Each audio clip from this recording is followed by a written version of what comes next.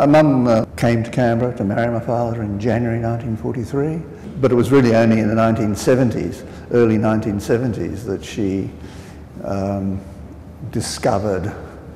found that she wanted to be an artist. Mount Stromlo was important because it was on Mount Stromlo that she became familiar with the Australian landscape, and it was on Mount Stromlo that she developed the practices of exploring the landscape, of honing, looking at the grasses and the trees and familiarising herself with the way the light fell on the landscape and all the variations of the things in it.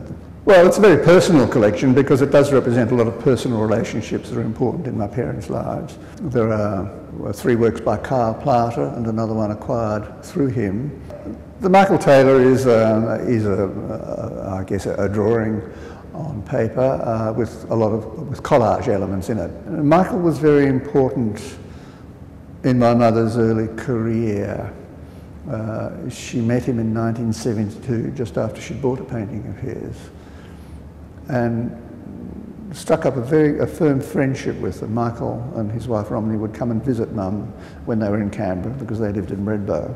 And they would have long, long conversations, and Mum said, "He fed something in me, a hunger in me."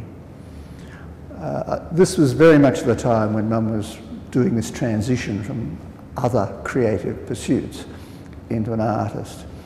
He gave my mother a lot of encouragement and was instrumental in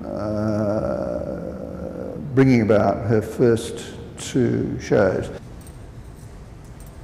Rosalie Gascoigne is one of the most important artists to have emerged from the ACT, and to have works which are of such great personal significance and offer such important insight into her life and into the life of the couple and into the life of their family.